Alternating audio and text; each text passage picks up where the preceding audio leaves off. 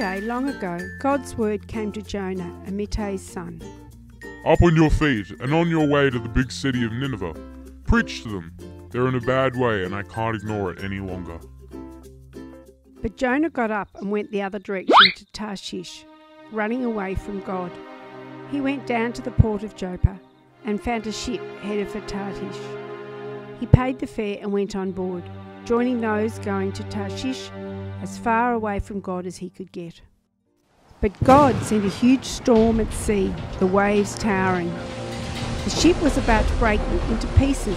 The sailors were terrified. They called out in desperation to their gods. They threw everything they were carrying overboard to lighten the ship. Meanwhile, Jonah had gone down into the hold of the ship to take a nap. He was sound asleep. The captain came to him and said, "What's this? Sleeping. Get up. Pray to your God. Maybe your God will see that we're in trouble and rescue us." Then the sailors said to one another, "Let's get to the bottom of this. Let's draw straws to identify the culprit on the ship who's responsible for this disaster." So they drew the short straws. Jonah got the short straw. Then they grilled him. Confess. Why this disaster? "What is your work? Where do you come from? What country? What family?" I'm a Hebrew. I worship God, the God of heaven, who made sea and land.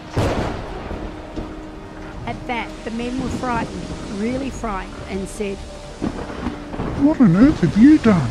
As Jonah talked, the sailors realised that he was running away from God. They said to him, What are we going to do with you to get rid of this storm? by this time the sea was wild, totally out of control.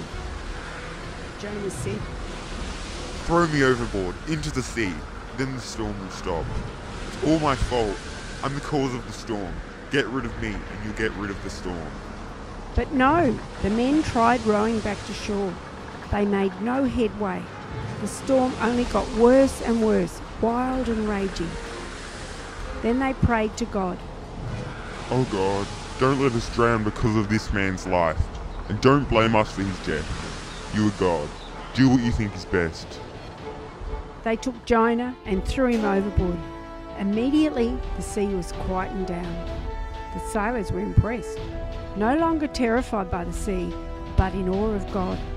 They worshipped God, offered a sacrifice, and made vows.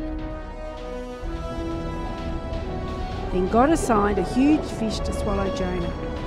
Jonah was in the fish's belly for 3 days and nights. Help! You've thrown me into ocean's depths, into a watery grave, with ocean waves, ocean breakers crashing over me. I have been thrown away, thrown out of your sight. I will never again lay eyes on your holy temple. Oh God, my God, has my prayer got through to you? Has it made it all the way to your holy temple? Those who worship holy gods, God frauds, walk away from their only true love. But I'm worshipping you, God, calling out in thanksgiving. And I will do what I promised to do. Salvation belongs to God. Then God spoke to the fish, and it vomited up Jonah on the seashore. Next, God spoke to Jonah a second time. Up on your feet and on your way to the big city of Nineveh. Preach to them. They're in a bad way and I can't ignore it any longer. This time Jonah started off straight for Nineveh, obeying God's orders to the letter. Nineveh was a big city, very big. It took 3 days to walk across it. Jonah entered the city, went 1 day's walk and preached. In 40 days, Nineveh will be smashed. The people of Nineveh listened and trusted God. They proclaimed a citywide fast and dressed in burlap to show their repentance. Everyone did it, rich and poor, famous and obscure, leaders and followers. When the message reached the king of Nineveh, he got off his throne, threw down his royal robes, dressed in burlap and sat down in the dirt. Then he issued a public proclamation throughout Nineveh, authorised by him and his leaders. Not one drop of water, not one bite of food for man, woman or animal, including your herds and flocks. Dress them all, both people and animals, in burlap, and send up a cry for help to God. Everyone must turn around, turn back from an evil life and the violent ways that stain their hands. Who knows? Maybe God will turn around and change his mind about us.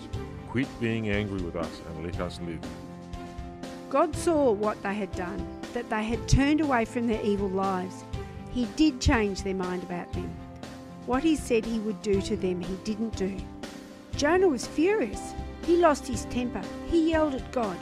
God, I knew it. When I was back home, I knew this was going to happen. That's why I ran off to Tarshish. I knew you were sheer grace and mercy, not easily angered, rich in love, and ready at the drop of a hat to turn your plans of punishment into a program of forgiveness. So God, if you won't kill them, kill me. I'm better off dead. God said, What do you have to be angry about? but Jonah just left. He went out to the city to the east and sat down in the sulk. He put together a makeshift shelter of leafy branches and sat there in the shade to see what would happen to the city. God arranged for a broad-leafed tree to spring up. It grew over Jonah to cool him off and get him out of his angry sulk. Jonah was pleased and enjoyed the shade. Life was looking up. But then God sent a worm. By dawn the next day, the worm had bored into the shade tree and it had withered away. The sun came up and God sent a hot, blistering wind from the east. The sun beat down on Jonah's head and he started to faint. He prayed to die. I'm better off dead. Then God said to Jonah. What right do you have to get angry about the shade tree? Jonah said. Plenty of right. It's made me angry enough to die. God said. What's this? How is it you can change your feelings from pleasure to anger overnight about a mere shade tree that you did nothing to get? You neither planted nor watered it. It grew up one night and died the next night. So, why can't I likewise change what I feel about Nineveh from anger to pleasure, this big city of more than 120,000 childlike people who don't yet know right from wrong, to say nothing of all the innocent animals?